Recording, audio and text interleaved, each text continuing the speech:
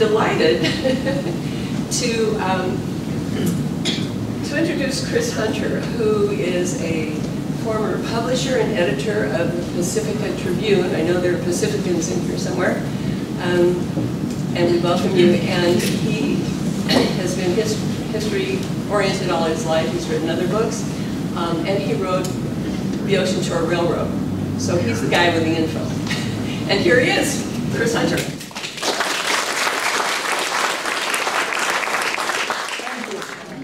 I live in Pacifica, and I drove down here this afternoon, and as I was driving by, I realized the same view, the same love, the same excitement about living on the coast existed in the late 1800s and the early 1900s. The exact same emotion. And it was what inspired people to say, you know, we have a lot of people in San Francisco, and we have a lot of people in Santa Cruz. There's nobody in between except along in Redwood City. Why don't we make a train that's going to bring commuters and vacationers to this beautiful coast? It's a very interesting history, beginning of it, and what I want to say is that it's sometimes considered a magnificent failure.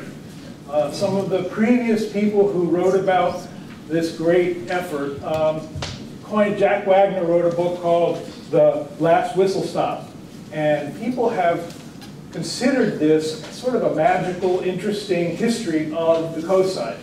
And many of you probably know much of what I'm going to say tonight. For example, I often point out to people that come to visit us in Pacifica, oh, have you seen the shelf that the Ocean Shore Railroad went along Rockaway Beach, or down through Pedro Point? Or have you been to the Valimar Station restaurant and eat, which was an original station there in Valimar? So the point that I'm making is I felt the same way tonight as I have for 30 years coming along here and driving through what is now the Devil's Slide Tunnel, the Tom Lantos tunnels. When I wrote this book 10 years ago, I put in that it would cost $300 million. It ended up costing $500 million to build that 1 mile long tunnel, which was inspired by people wanting to come along the coast, come to the coast, and the road in Devil's Slide. How many of you have been to the park at Devil's Slide, which is the old roadway? That used to be the train tracks, and then it became Highway 1, and then it was like, this is not working anymore. It's going to cut off everything south of the tunnel, of the Devil's Slide, to this area in Half Moon Bay. And so they worked for many years. There are people here tonight who were in that effort to not let them build a roadway, and they built a tunnel instead. How many people here know that it costs $1 million a year to operate that tunnel? It is a permanent part of the Caltrans budget, and it costs $1 million a year. And so that's one of the things that a lot of people don't realize, that when they put in a tunnel, it costs a lot of money to run a tunnel. We're talking about trains briefly. I just came back from a vacation in Japan. And when I got to tell you, I love trains. I've loved trains since I was a little boy. And I've been on trains, and trains do not go as fast as they do in Japan. Let me tell you, they know trains in Japan. My wife and I went on probably 4 different kinds of train. The slowest train in Japan is faster than our fastest train in America. There's actually only 2 high-speed rails in this country. One of them is on the Northeast Corridor, and the other is a privately built train in Florida now called Brightline, which is a private company that's going to build a high-speed rail from Las Vegas to Los Angeles. Not a government train, and they can do it. You all maybe were living here in 2008, and you voted, I hope you voted, for the high-speed rail in California. Well, where is it? It was supposed to open in 2020. That was the original goal. We were going to have it finished and it was going to be open. Now the governor is saying we might as well can it.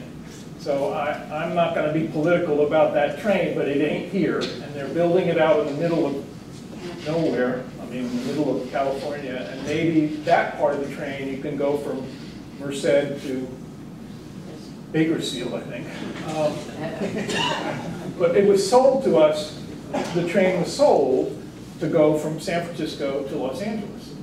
And this is the same thing that people sold the Ocean Shore Railroad. Not to go all the way to between San Francisco and Los Angeles, but San Francisco and Santa Cruz. And they sold it with the idea that, oh, this is so beautiful, as I said in the beginning of this talk. I mean, everybody loves the coast. And everybody hates the fact that everybody loves the coast. Especially lately, since they built the tunnel, and people are no longer afraid to come to Half Moon Bay. But when the original, and we're talking about when it was the Ocean Shore Railway, was the original effort to build this project, which was going to be from San Francisco down to Santa Cruz.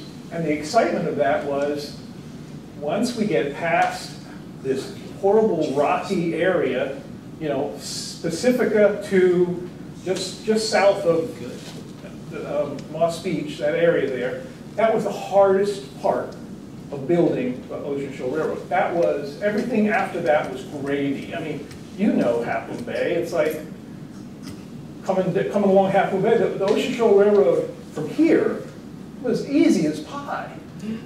What was difficult was Pacifica, and just south of Pacifica, what we call Devil's Slide. And so the other thing that's interesting that I touch on is that everybody goes on Highway 1 after the tunnel, which is a whole history of itself, and the Devil's Slide. Then you get into that rocky area, and there's cuts, and people always look at those cuts, and I hope this doesn't happen. Anyway, they were going to build tunnels through that area, different tunnels. And then they said, that's going to be too expensive, so we're going to just blow up these cuts. And there are several of them, and they're the cuts from the Ocean Shore Railroad. So let me tell you about my experience with this. I was fascinated by this when I worked at the Pacific Tribune from 1990 until 2007. So 17 years I was working at the Pacific Tribune.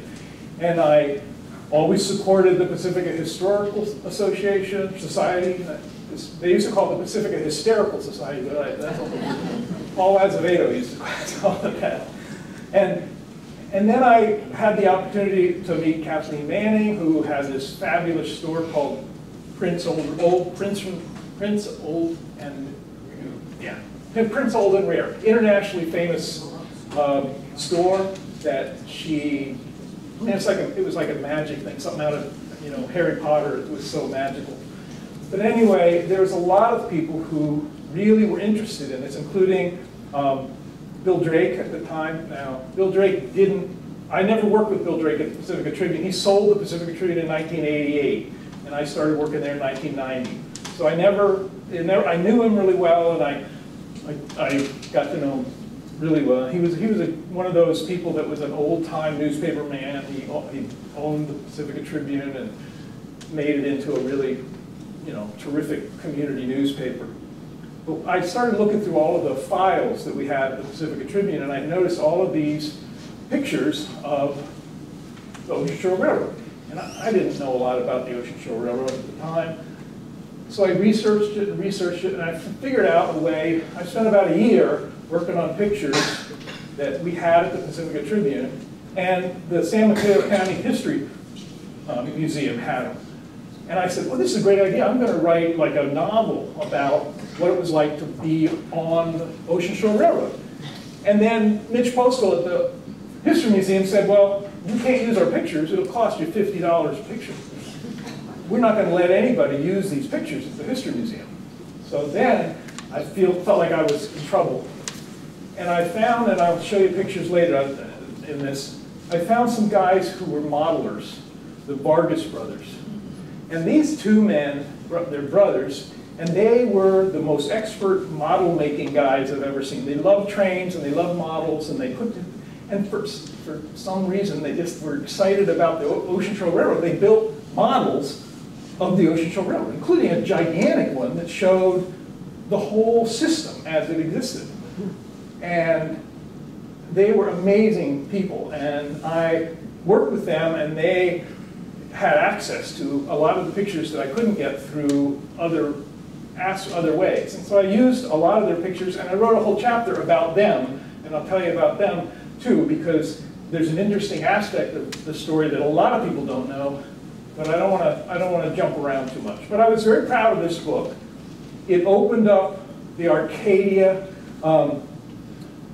history book system here in Northern California. It was the first book, and then maybe many of you have seen other books, everything. That I think Matt, somebody is doing a Daly City book now. People have done tons of these books. The Pacifica book was the very first one, and so many other people. I think we have people in this room who've done their own books, Half Moon Bay and Pacifica, and that company, Arcadia, figured out that people love history.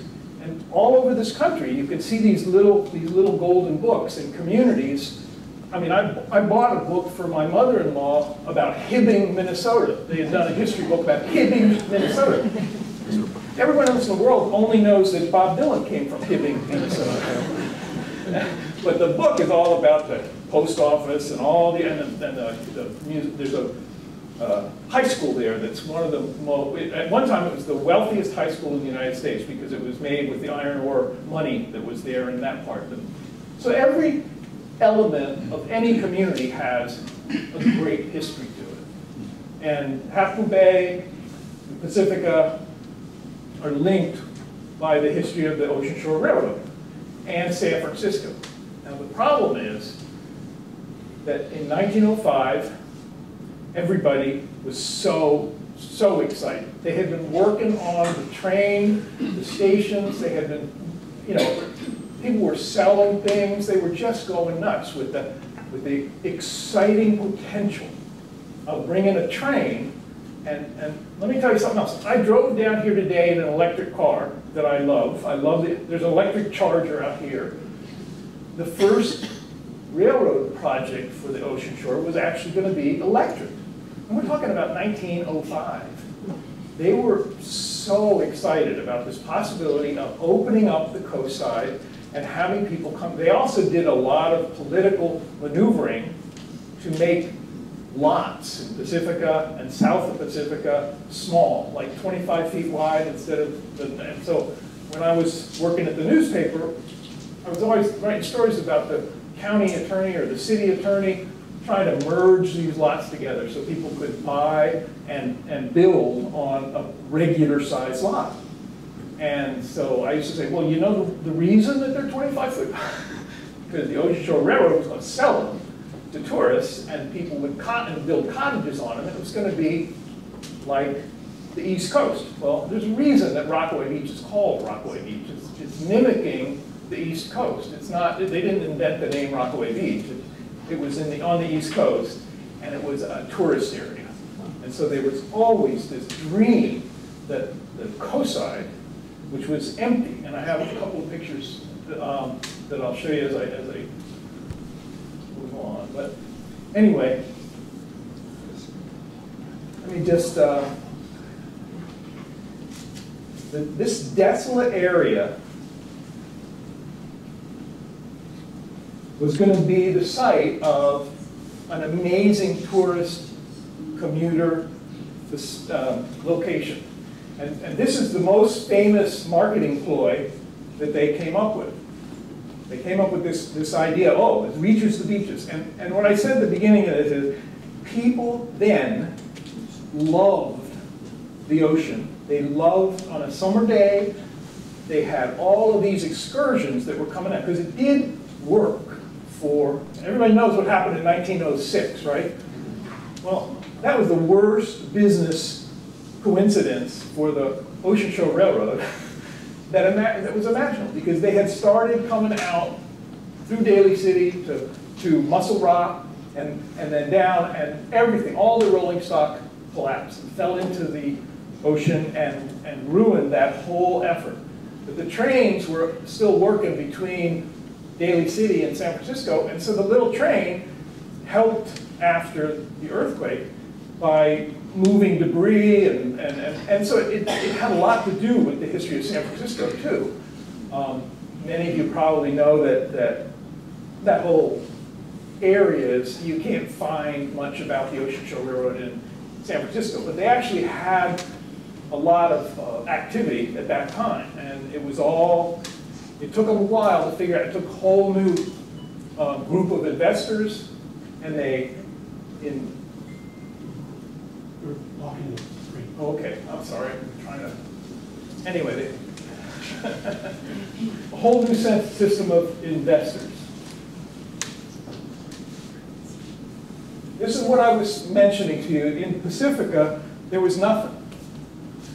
I mean, it was sand dunes and artichokes.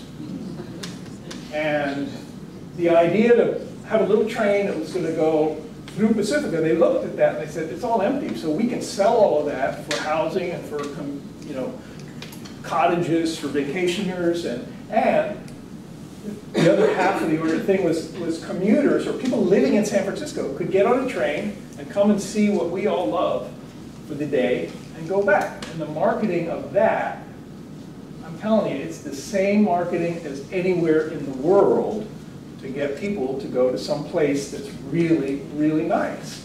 And they didn't have any trouble getting people excited about this. And at one point, when the Ocean Shore Railroad was actually functioning really well, there was 20,000 people getting on that over the course of a week, going back and forth. There was 4 trains a day, back and forth, as far as it went. And they were so excited about it that they ran out of money and they ran out of time and they couldn't build the rest of the train to Santa Cruz, partly because the Southern Pacific didn't want any little railroad interfering with their commercial aspects. So they put a spur line across it down getting into Santa Cruz. So there was just a tiny little, like almost an outhouse kind of station in Santa Cruz, because they couldn't get there on a train. So they had these Stanley steamers. Everybody here knows what a Stanley steamer is, right? Big cars, but comfortable cars. And so people would get at the end of where the tracks ended and get off of the train and get on these cars that then would shuttle people as far south as Swanton. And then they could get to Santa Cruz. But it was that chunk right in the middle. So there was never the train that went the way they had envisioned it, all the way to Santa Cruz. The train ended just south of Half Moon Bay and then picked up a little bit outside of Santa Cruz, but it never was the full vision of what they had wanted. They wanted it to be the San Francisco seaside suburb. Now the railway, after the collapse in 2006, and it had to reconfigure itself, it started over as the Ocean Shore Railway changed to the Ocean Shore Railroad in 1909. It was incorporated then, so it was a separate organization that then took over all of what they had been doing.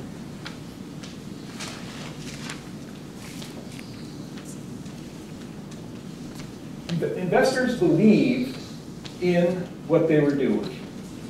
And I want to, well, can everybody see, this is just sand dunes. You know, everybody knows what Pacifica is now. And let me tell you, when Bill Drake ran the Pacifica Tribune, he envisioned that Pacifica would have 90,000 people in it. And that was a projection from the 1960s. And obviously that didn't happen. But it's still expensive to live here.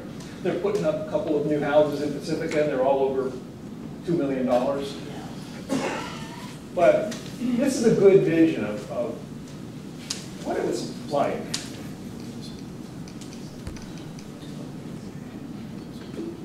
Now here's the thing. Brighton Beach, everybody knows that the school district used to be called Laguna Salada in Pacifica. this is Brighton Beach, and that would have been Laguna Salada. And what they wanted to do was have big resorts. Everybody's been to resorts in Mexico or San Diego or somewhere else. You know what a big resort is. It's not hard to understand why they thought this was great. Now, there's postcards of this, and there's vision of this. Obviously, this never happened. But there is a golf course at Laguna Salada that's owned by San Francisco. So you can sort of imagine what they wanted to happen and what they would have done with enough money. And something else happened that changed all their plans, and that was trucks and automobiles. Trucks and automobiles affected the plans of the Ocean Shore Railroad. All of a sudden, farmers didn't need the train, and they could move their produce on trucks and go over the Mateo Mountain, that funny road there that many of you hiked on, and I've hiked on it, but it used to be a road that farmers could use to get their produce from Half Moon Bay up to San Francisco. So they didn't need the railroad. And that was one of the things that happened in addition to the earthquake. When the train was functioning, the funny story that I learned was that when it would come down to Valimar Station, where the Valimar restaurant is, the next station was Rockaway Beach. The train had to back up after it let people off. It had to back up, build up some speed to get up the hill in Rockaway Beach, to get over the little hump there and be on the ledge and get to the Rockaway Beach station was where kind of the intersection of Fassler and Highway 1, Rockaway Beach Avenue and Highway 1. That station is gone, long gone. But it highlights the idea that it really was working. I mean, people, they kind of forget because it only worked for 7 years, but it worked until it didn't. So I have something I wanted to read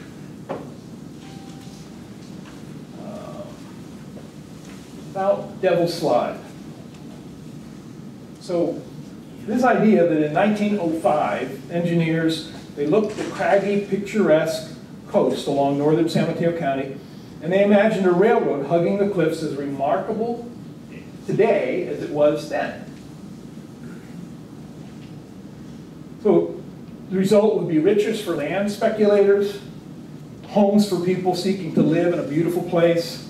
Most of the time, this combination has proven successful. You're all proof of that.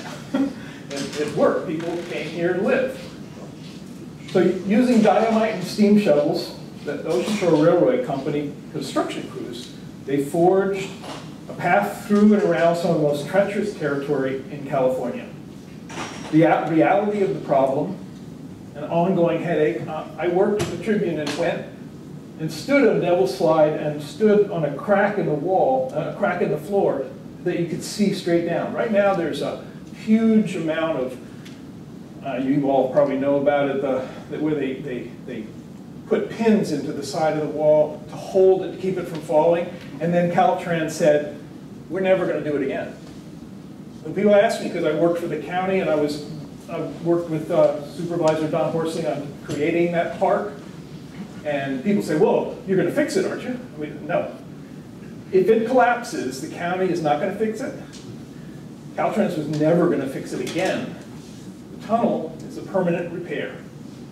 And so we get to use that park, and because cars are not on it, I seriously doubt it's ever going to collapse unless there's a catastrophic earthquake, and Devil's Slide Park will be the least of our worries.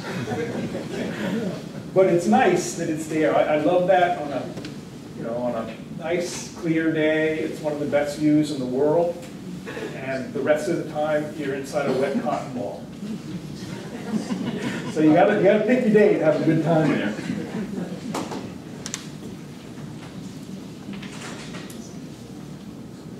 So Pedro Point is an interesting aspect of, and unfortunately, the elements of the Half Moon Bay part aren't as interesting as the elements of the Pacifica and the El Granada and that part, because it's a flat railroad track, and you know that it works.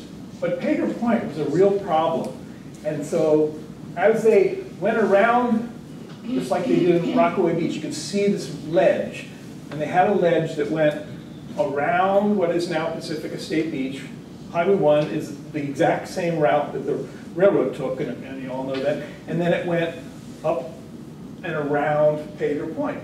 And then they hit the first tunnel. They built a small tunnel because they couldn't get up out of Pedro Point. So the history of Pedro Point in itself is probably deserving of a book, because the tunnel was abandoned when the railroad went away, and it became a place where bootleggers would hide inside the tunnel. Bootleggers would hide their booze and hide the things. And finally, the FBI and the federal government got sick of it, and they blew up the two ends of the tunnel. A lot of people don't know that there was a tunnel there, but if they do, they go, well, what happened to it? Well, the government said, we're sick of this, and we're going to blow up the ends of it. So there's mystery. Kids grow up in Pacifica. My kids did anyway. And I tell them these secret stories about ghosts and pirates and all of that stuff, because who knows? There was a lot going on. And there were stories of a train engine in there also. Yeah. No, it's. Could you repeat the So comment? this is a good picture of the problem, the challenge facing a little railroad. The railroad came around and then hit Half Moon Bay and the artichoke fields, and the view is the same now. When I rode down here, I looked out at the agriculture. That was the same thing the train people saw. But the beautiful scene and vista is also the same thing that people saw. This is a good picture that really illustrates just why they had to build a tunnel. They fixed this so many times. At one time, I think it was 1995 or 1990, I don't know, there was a collapse and it was closed for 6 months. It was closed for, and a friend of mine, Mitch Reed, who lived in Pacifica, but he worked at the north end, his commute went from 12 minutes to 2 hours. Because he had to go out of Pacifica, up and over and around. He was affected more than anybody in terms of a commute when that went out. But Pacifica became a cul-de-sac and we had no traffic at all. A lot of people liked that part of the collapsing.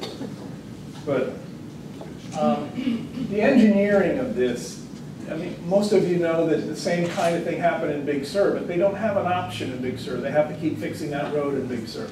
But this is so much higher. This is a big, big deal to build that tunnel. This is what I was explaining to you about. I mean, it was these big ice cream scoops of land that fell out 80 feet, and then they have a little building there. Some of you may have noticed there's a little tiny building up there, and it's a seismic. It measures on a daily basis. They're keeping track of it, and it's kind of interesting to see that. But you can see all of this stuff when you go onto the county park, but you can also see that it was a problem. Here's some pictures of them originally working on the Ocean Shore Railroad. Let me get out of the way. This construction project was really, really complicated.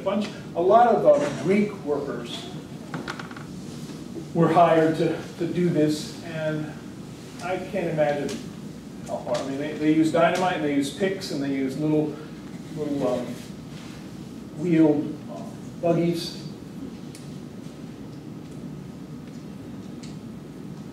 This is an example of the 1906 collapse, and San Francisco on the bottom.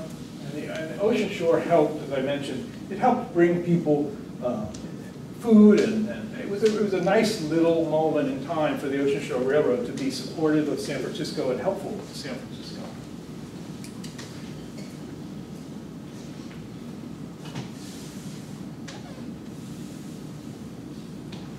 This is another example of the kind of advertising that was done.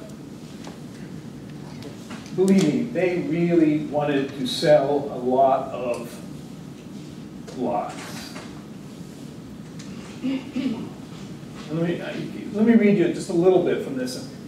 The first train on the Ocean Shore Railroad arrived at Edgemar at 11:42 on Tuesday, October 1st, after a run of 17.5 minutes from Ocean View. 125 passengers and the officials of the railroad were aboard. The passengers were surprised and delighted with the wonderful beauty of the road along the great bluffs at Muscle Rock, where the breakers roll and flash their turbulent line of white hundreds of feet below. The first stop was at Edgemar. Edgemar is in the northern part of Pacifica, and I think, someone from Pacifica would, I think that it ended up being a real estate office run by Barbara Carr before. And there's another real estate office in the southern part in Half Moon Bay. The nearest seaside suburb. Take the ride and see for yourself.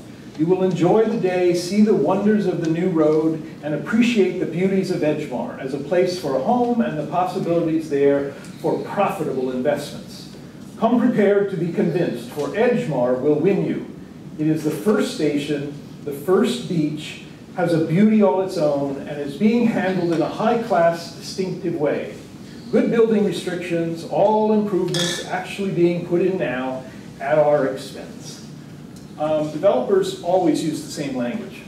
And this was what year? What year was that? That was 1905.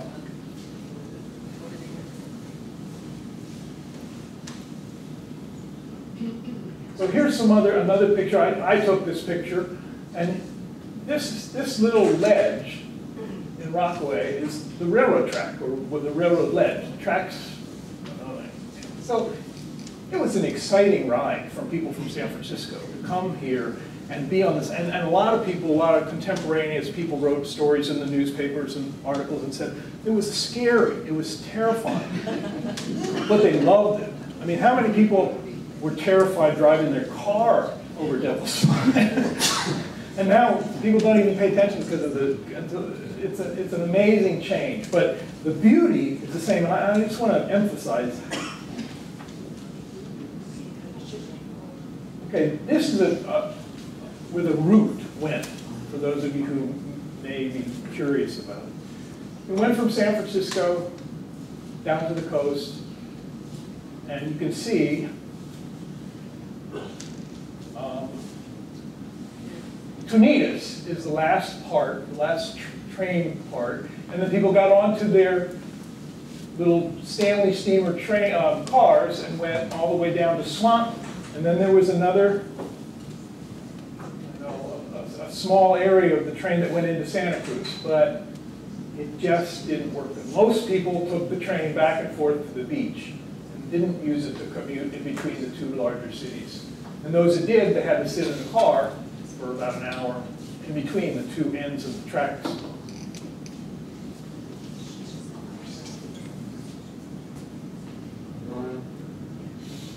Wavecrest is a name that's famous in Half Moon Bay. has a long history all by itself, but that isn't this Wavecrest. It's just the idea that development on the coast was always linked with, well, people will want it and we can make money. So the fact that people wanted it is, you know, there's no question about it. Because it's beautiful, as I said. This is one of the electric locomotives. You know, I tried to find out why nobody else was using electric, and the only thing I can say is that the oil companies and the automobile industry was so powerful, they did not want any alternatives. And that's, you know, you can get that from Who Framed Roger Rabbit about the destruction of the Los Angeles train system, light rail, and then this little train was ahead of its time. It was ahead of its time. Here's some other examples of activity. A lot of people using the train, and then kind of a modern, futuristic-looking car there at the bottom.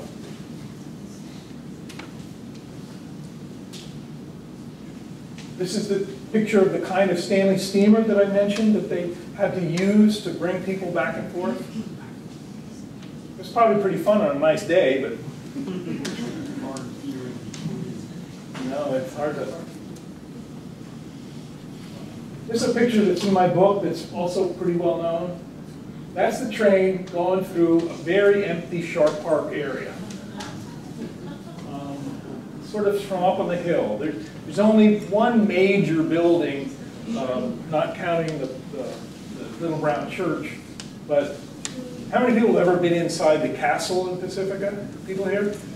You know, that was built in 1908, so that was still there when the Ocean Shore Railroad was working, and that's the McCloskey family, as you probably all know.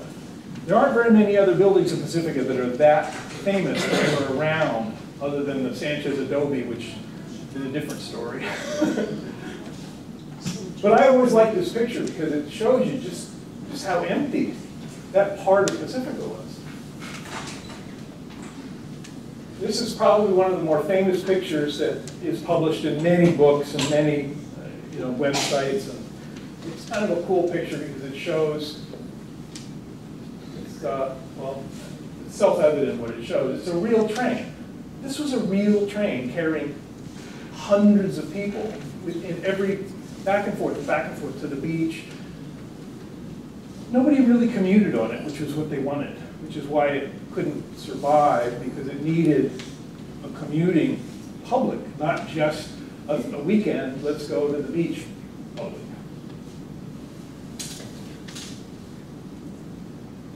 Here's another image of the Brighton Beach fantasy. And then I wanted to have this picture in my book too, because the farm industry at one time, the artichokes that came out of what is now Pacifica was the #1 place in the world where they were growing artichokes. So there was a tremendous amount of money in transporting artichokes. And the train was excited about that until the farmers said, no, we don't need the train, we can do it faster with trucks and automobiles. And that was a knife in the heart of the railroad train, not just the collapse. Here's some. This is an area, Point San Pedro, probably where Mateo Beach is in that area, looking north. And even then, it was just a gorgeous view. Right. I've got I wanted to tell you a little bit about the Vargas brothers. This is them, and they built these models of the Ocean Shore Railroad, and they were eventually in what is now the Best Western Hotel in the lobby. They've been in Kathleen Manning's place. I think they're now, I hope it's not covered with a tent, right? No, it's at the museum. Okay, it's moved to the museum, so go to the Pacifica Museum to see this. And it's also at the Ballamar Station restaurant still. There's smaller dioramas. And if you go have a crab sandwich or something and take a look at these models, I think there's 2 there. But the large one is at the History Museum, which is the old Little Brown Church, which is spectacular, just like your Half Moon Bay Museum. Really connects the community. The Pacifica Museum is also great. But these guys, they became internationally famous. They did models of trains, all kinds of places, and they were hired to do. I think they did, the building. They told me once they were going to do that Frank Lloyd Wright building in Marin.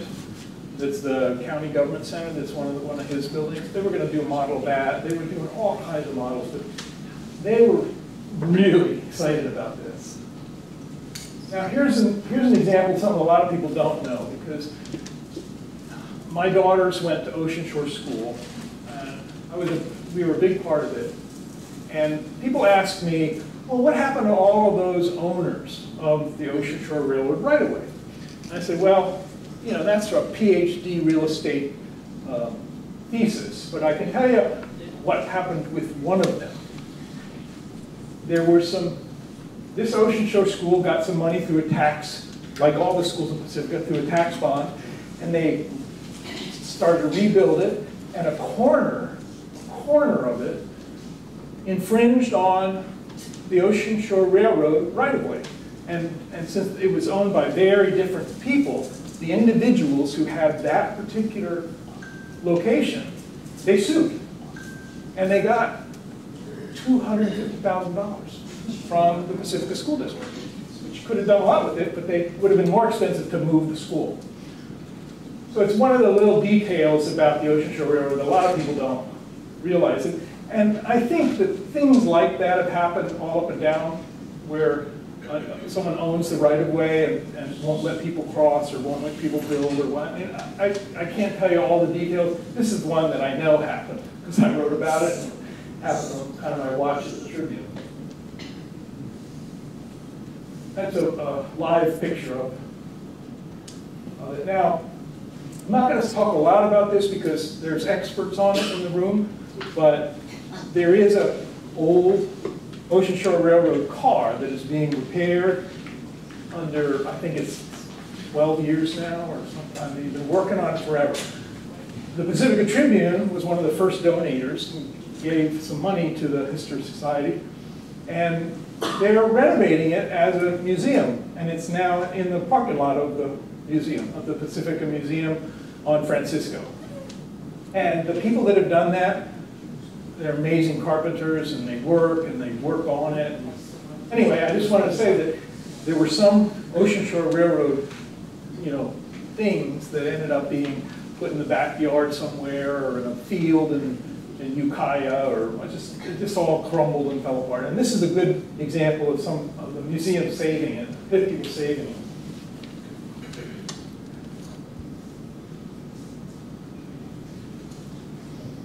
This is from Nick's, looking at this beautiful site, and people fish there and surf there, but it is, in fact, you can see the little ledge of where the old Ocean Shore Railroad was.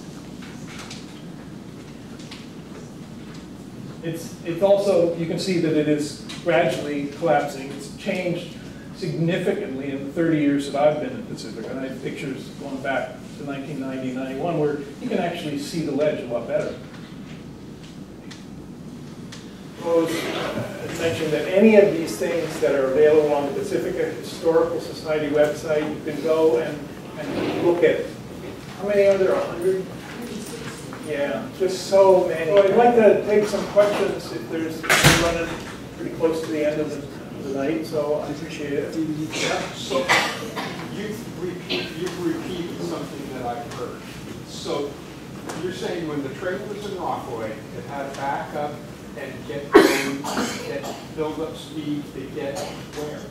Oh, to get past the Rockaway station up onto the hill of the Rockaway Hill. So they would pick up, as far as I was able to figure out, they would pick up people in Rockaway, but instead of going forward, they would have to back up to get some ahead of steam. Well, isn't that roadway and the cliff along the, between Rockaway and Lincoln, isn't that roughly the same elevation?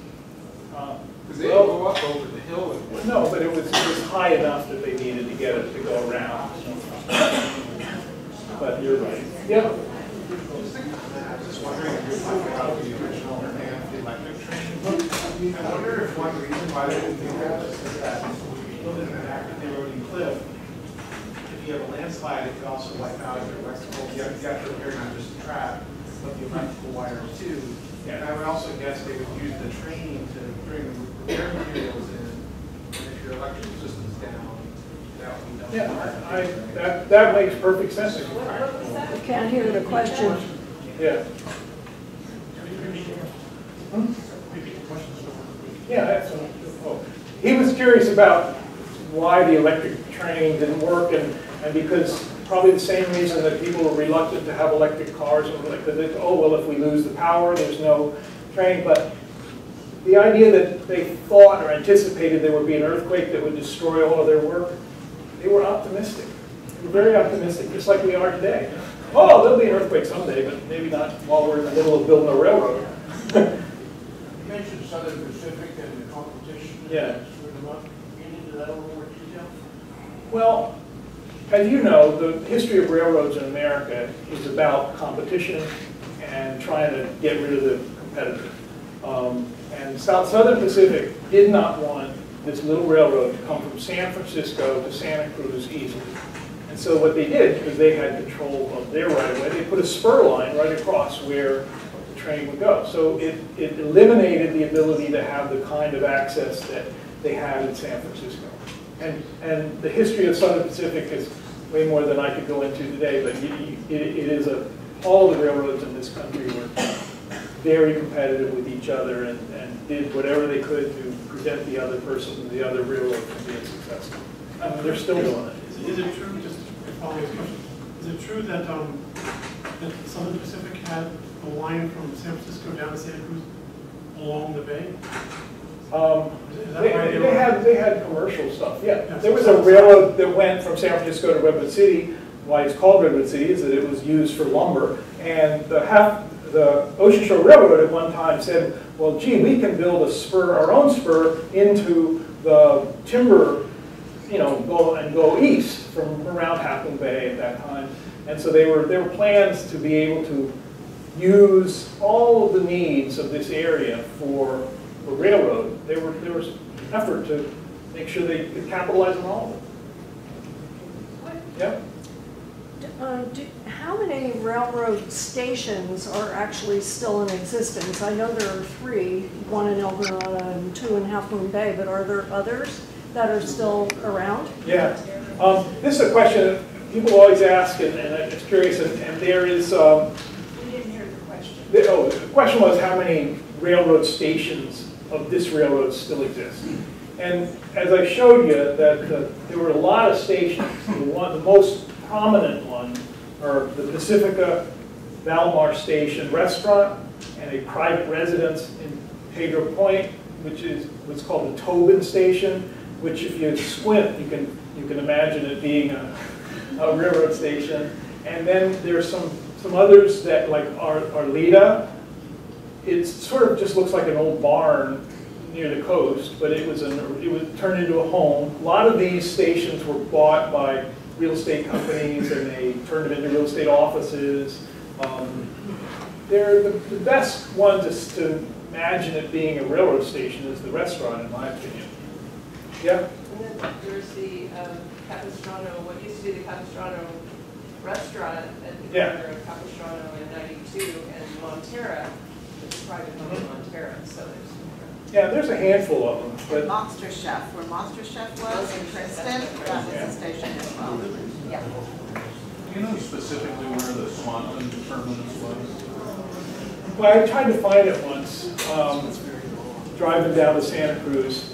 And, there's a Swanton Road, and I think it was up off of Swanton Road, but I don't know. I never could find any evidence of it. But I think that because the cars went back and forth and that didn't really have a tremendous amount of use, that line to Santa Cruz, because they didn't ever build a really good station in Santa Cruz. They couldn't. Yeah. Did the railroad, did they put up schedules? Did they hand out tickets to riders? Oh, yeah. Are there any examples? So the question is, the railroad put a schedule to have tickets? Are there examples out there? Well, there's a lot online, but I guess if you found one.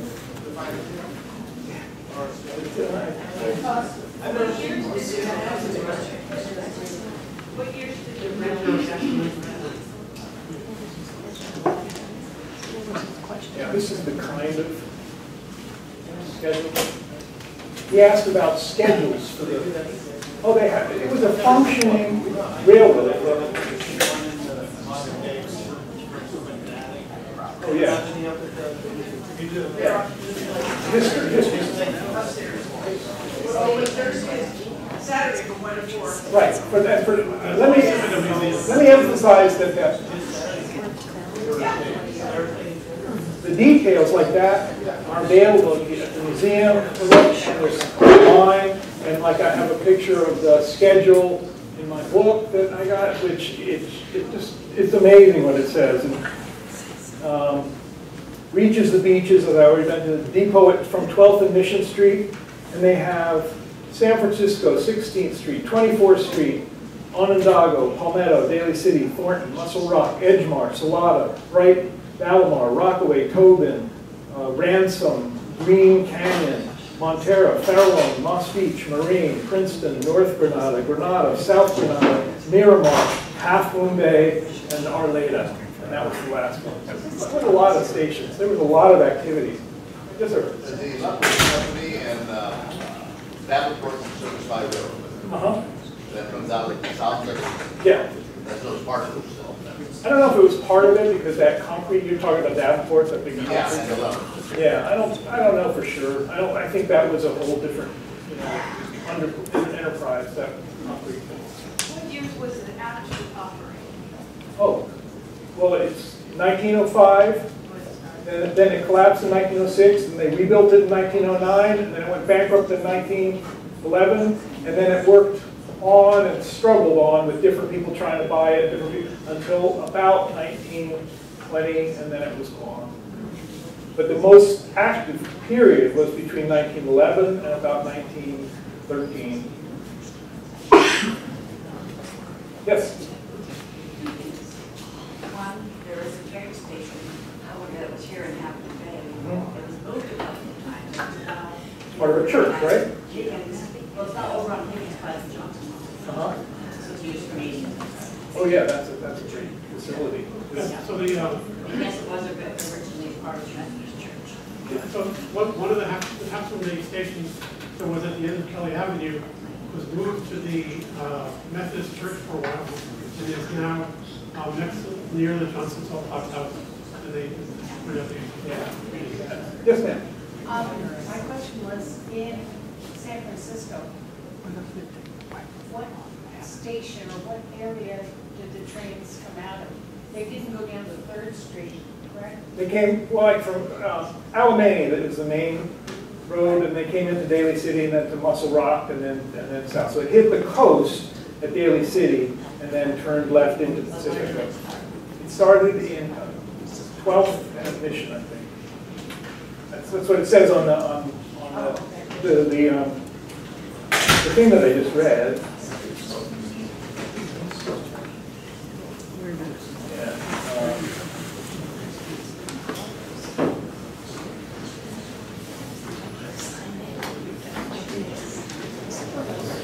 Yeah, 16th Street. Yeah, that was the station, 16th Street, and it began at San Francisco. It was, so I mean, yeah. I'd like to make an announcement quick. Please take more questions, but we also, along the back, we put up 3 poster boards with pictures, more pictures. Most of them we were seen in the talk, but this way you can see it closely. And also, Joe Fryer, our Half Moon Bay History Association bottle expert, has a bottle. I have a piece of trash that somebody would have dumped from being on the train coming down here. And there was a cache of them found, and most of them are in the Pacifica History Museum.